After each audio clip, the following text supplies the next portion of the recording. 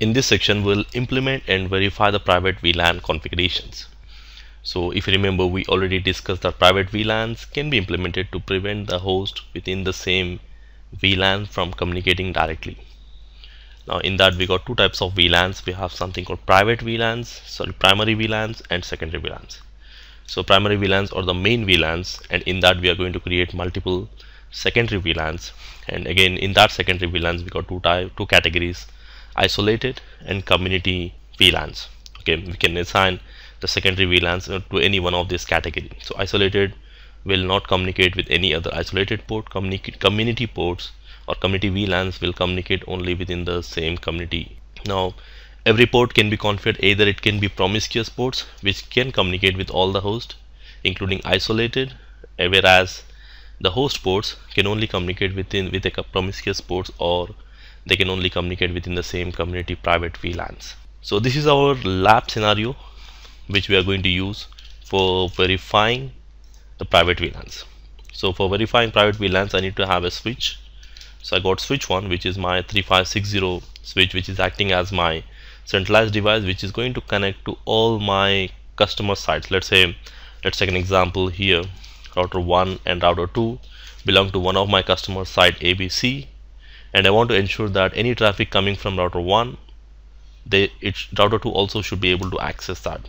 So all belongs to the same physical subnet. They are all on the same subnet, and at the same time they are all belonging to the same primary VLAN. And in my scenario, I'm going to use the primary VLAN as VLAN number 10.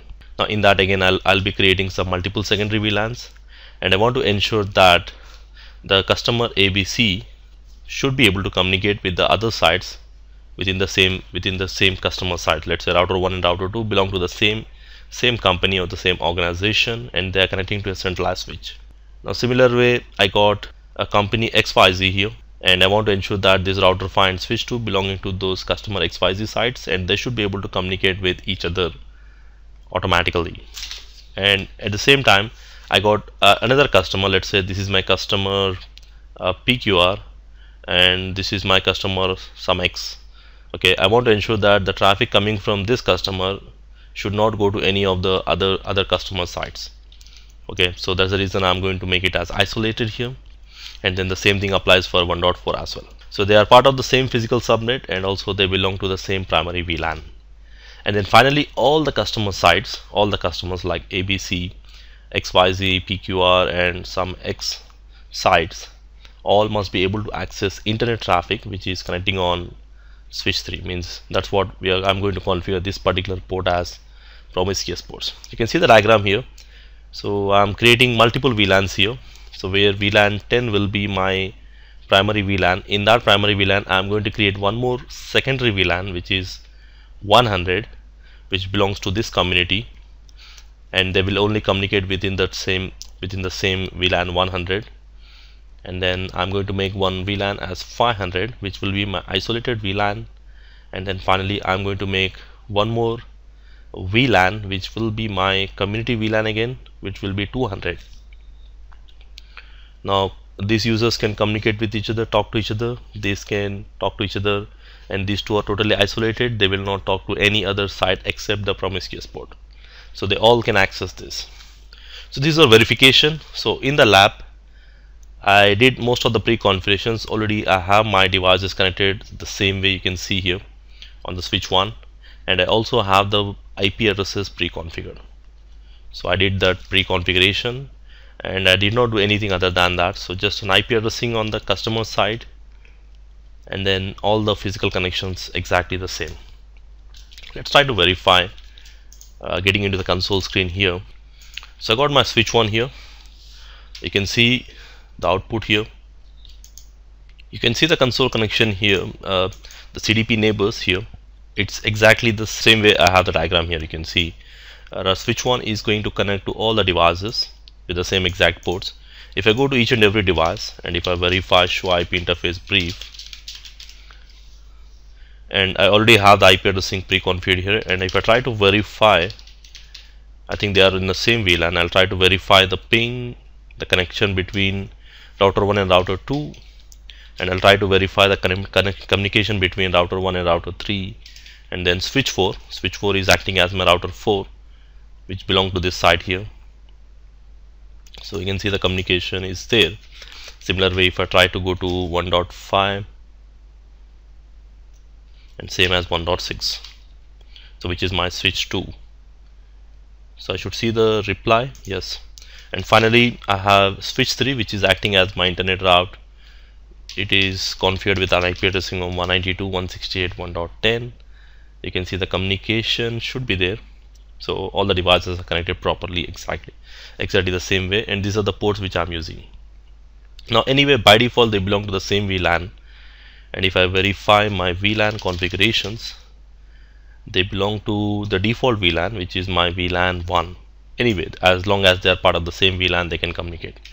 Now my requirement is I want to ensure that this R1 and R2 should communicate with each other. They should be a part of the same community so that they can communicate with each other. Same thing applies for Phi and switch 2, and these two ports must be isolated, R3 and switch 4, and they all must be able to communicate with a promiscuous port.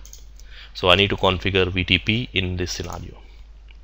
So the first step we are going to do here is configure the VTP mode as a transparent mode on all the ports connecting to the end devices in the VLAN 10. So which means the first thing, in order to configure the private VLAN, the switch has to be in a transparent mode, and then we are going to assign all these ports, whatever the ports connecting to the end devices, they will be a part of the VLAN 10.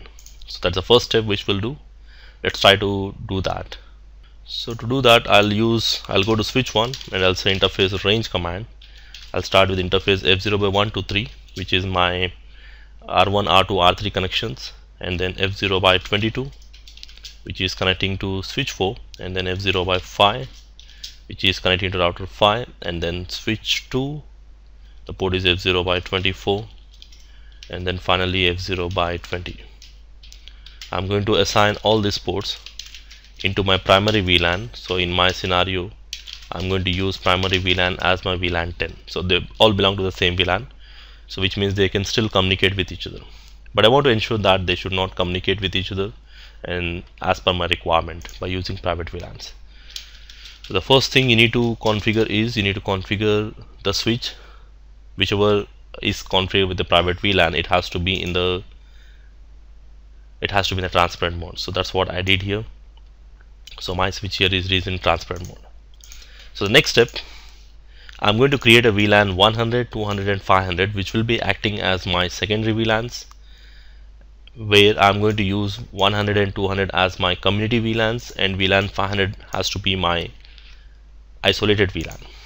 Okay, VLAN 100, 200, 500 will be acting as my secondary VLANs, and they should get associated with my primary VLAN, that is VLAN 10. And to make this possible, so we'll go and configure these commands here.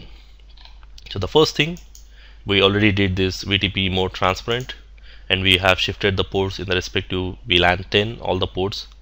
Now I need to say VLAN 10, the first step, VLAN 10 private VLAN primary. So I'm going to say private VLAN, and then I'm going to say primary. Okay, so now VLAN 10 will be my primary VLAN, and then VLAN 100, I'm going to create VLAN 100, and then VLAN 100 will be my community VLAN. You can see here I'm going to use VLAN 100 as my community VLAN, and then I'm going to create VLAN 200, which will be also my community VLAN for different customer sites. And then I'm going to create one more VLAN, VLAN 500, which will be my isolated VLAN. So I'm going to say isolated. Done. So now I created 4 VLANs here. If you verify,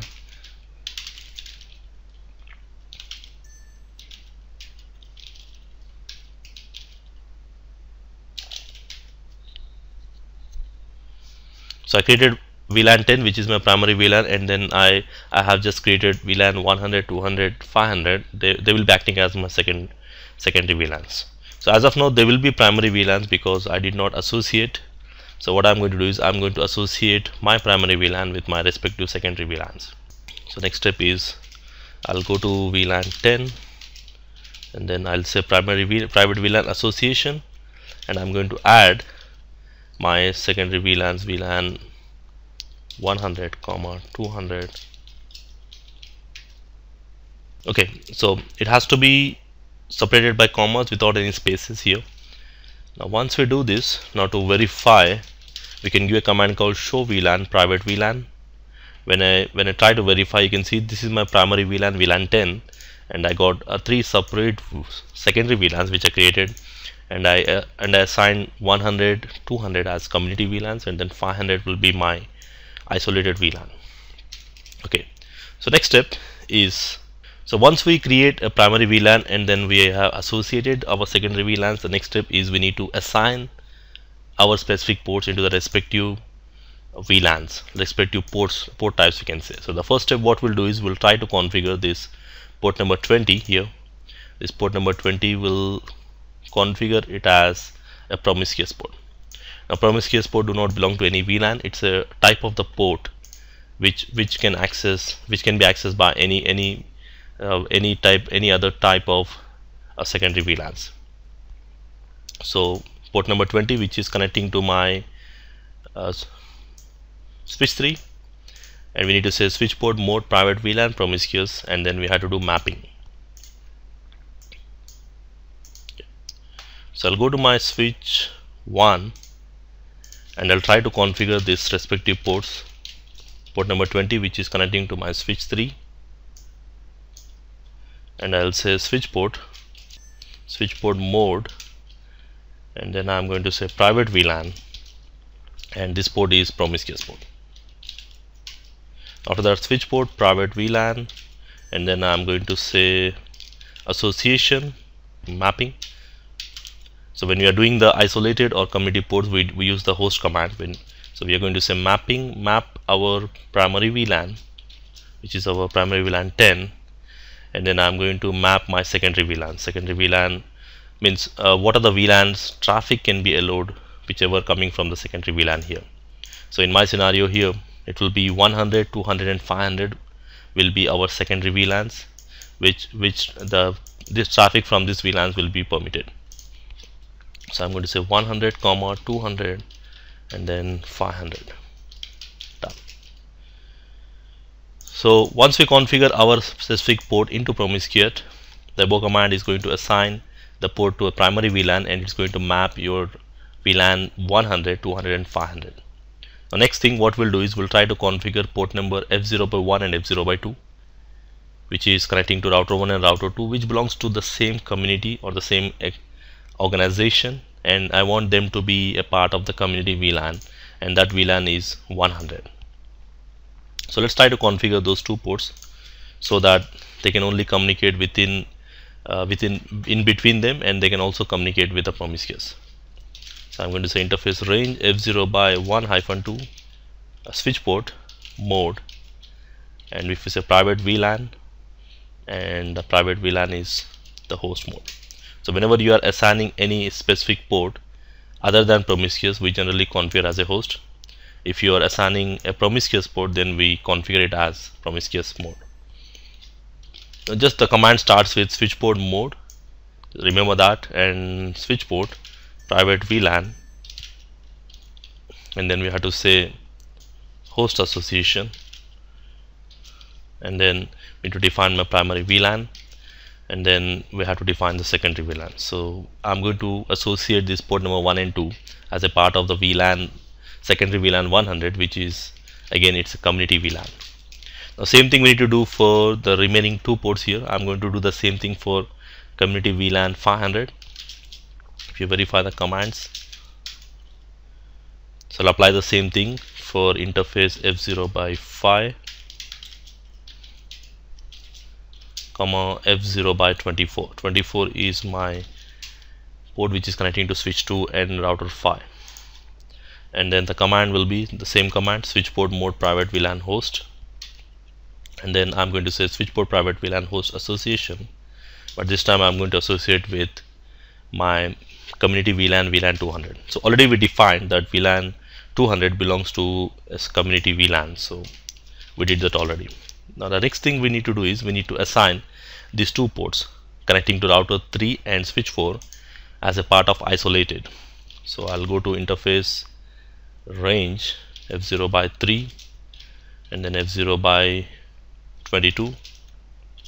Now here also the commands will be similar. If you verify the commands, we need to simply say switch port mode private VLAN host, sorry, not this one, switch port mode private VLAN host, and then switch port private VLAN host association and associating with the VLAN 500. So we don't define it exactly with isolated. When we define 200, it automatically will be your community VLAN. And okay, let's do this commands. Switch port mode private VLAN host, and then switch port private VLAN host association. My primary VLAN is 10 and my secondary VLAN will be 500. So if you remember, we already associated the VLAN 100 with community, and what are the ports assigned to that? Port number 1, port number 2 and port number 20. So promiscuous, you can see promiscuous port is listed in all the secondary VLANs category, and you can see VLAN 200, that is my community VLAN here, port number 5, port number 20 and 24. And the same way I have isolated ports, and they will be isolated with each other. They will not communicate 322 and F0 by 20. So now the last step we need to do is we need to verify. So we did as per our requirement. Now if you verify show private VLAN, we did that just now. And then if you try to verify with this command show interface status connected, you'll find it also lists your primary VLAN and with secondary VLAN here. Now verification, when you try to verify router 1, I'll start with router 1.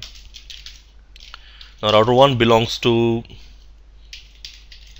so it can communicate with 192.168.1.2 because it's a part of the same community VLAN, and then it can also communicate with 1.10. But if I try to communicate with 1.3 or 1.4, 1.5, 1.6, it will not be able to communicate. And the reason is, it's just very simple, because even though they are part of the same subnet, even though they are part of the same primary VLAN, but still they are differentiated. So we are just creating secondary VLANs inside that, separating the traffic. A similar way you can try communicating with 1.4, 1.5, 1.6, you will not be able to communicate. So let me try to check from router 3, which will be my access port. Let's try to verify from the isolated ports here from the router 3. I'll try to ping my promiscuous port, which is 192.168.1.10. I should be able to get the reply. You can see I'm able to communicate with 1.10, but if I try to communicate with any other host here, I will not be able to communicate, because isolated port will not be able to communicate with any other isolated port here. Now similar way you can try and check with any other host here. Now finally we'll try to verify our community VLAN 200. I'll go to router 5 and I'll try to communicate within the same community VLAN, which is 192.168.1.6. I should be able to communicate with 1.5, 1.6. They should be able to access each other, but at the same time they can access the promiscuous port. They can communicate with the promiscuous port as well. But if they try to communicate with any other community VLAN like VLAN 100 or isolated, they will not be able to access. So this way we are going to differentiate the traffic in the same VLAN by using the concept of private VLANs.